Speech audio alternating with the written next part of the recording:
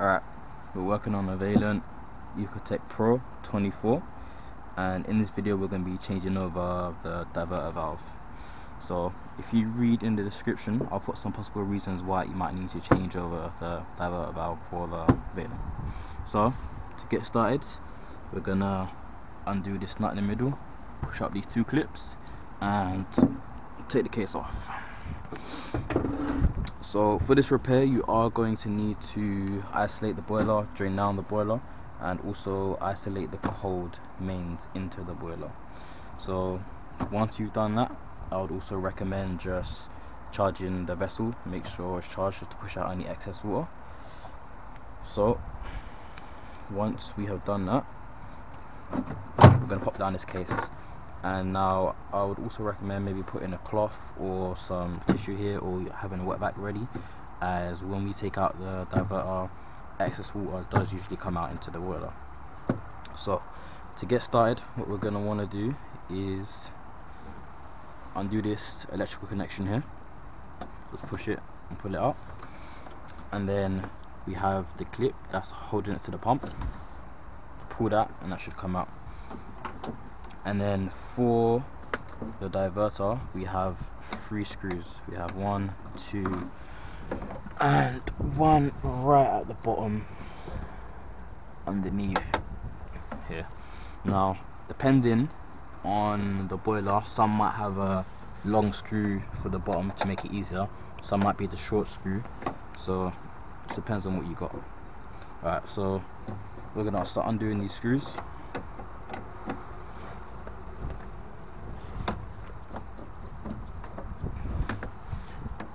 Also the one at the bottom.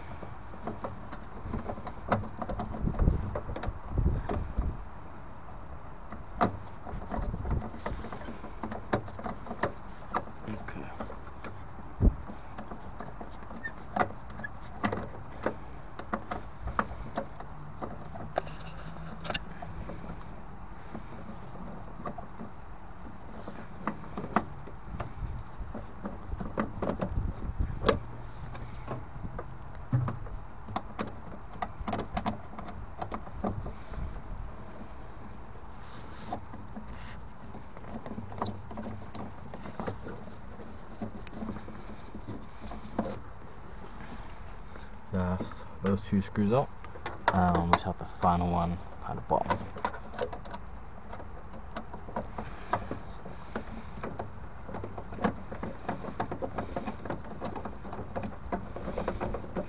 Okay, so next we need to pop out this clip right here.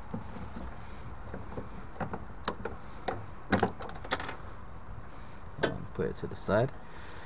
Right.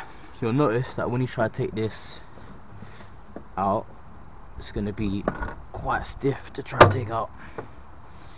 So if it is too stiff, what you can do to give you a little bit more slack is, I'm going to have to drop the boiler down. For you, you won't have to do that. All you have to do is look underneath. So if you take a look at that nut right there,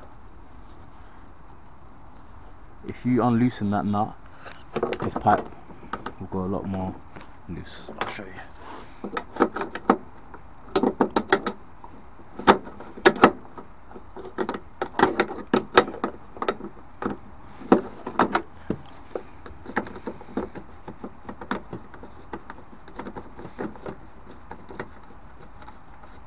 Now we don't want to take it off, we just want to loosen it.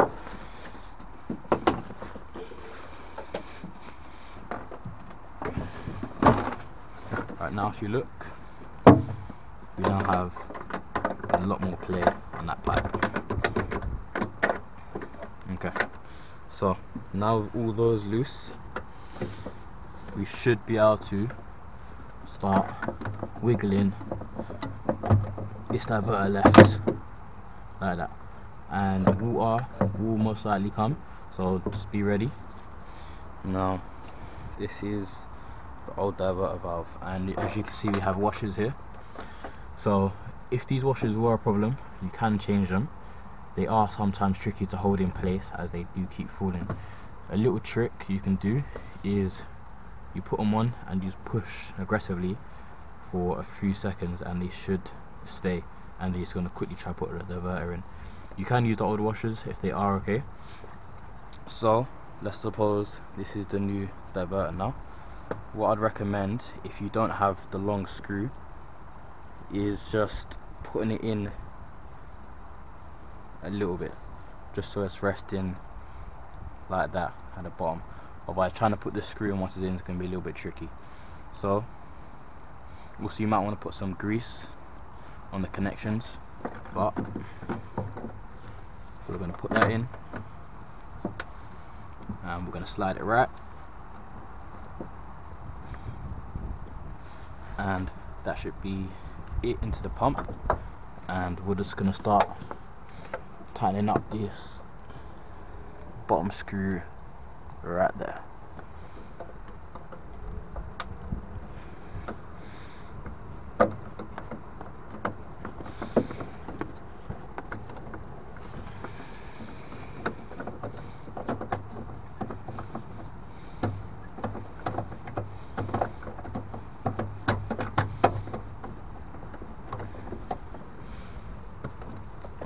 That's that one.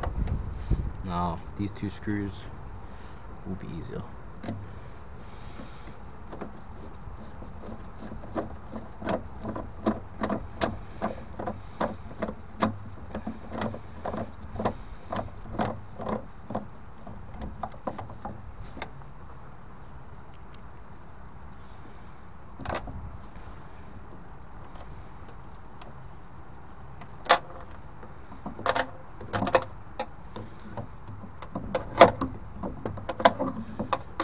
Sometimes things like that can happen, you drop the screw, and sometimes it can be a little bit tricky to get out.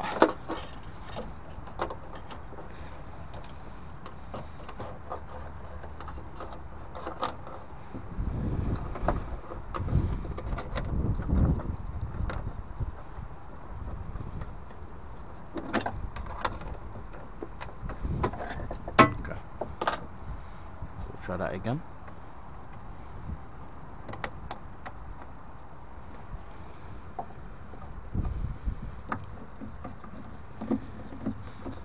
Sometimes things don't always go as planned, as you'll learn from experience. Okay, so I'm going to put this clip back in to hold the pump and the diverter together. If you're finding that it's not really going on, you can just get it, open it up a little bit, and then it should be easier for you to get on.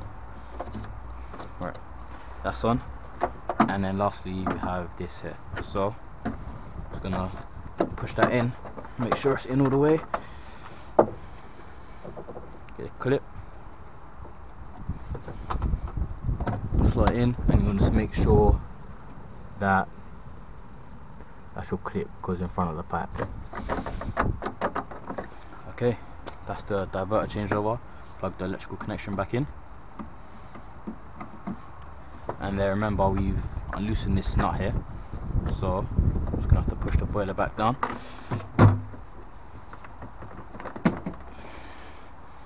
And just tighten it back up.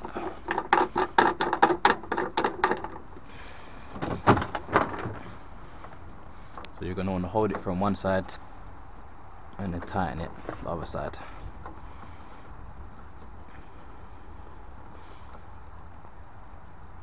Okay, that's it, tighten back up.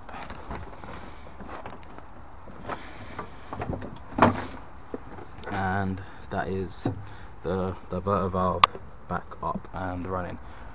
So then you're going to want to obviously unisolate the boiler, unisolate the mains water,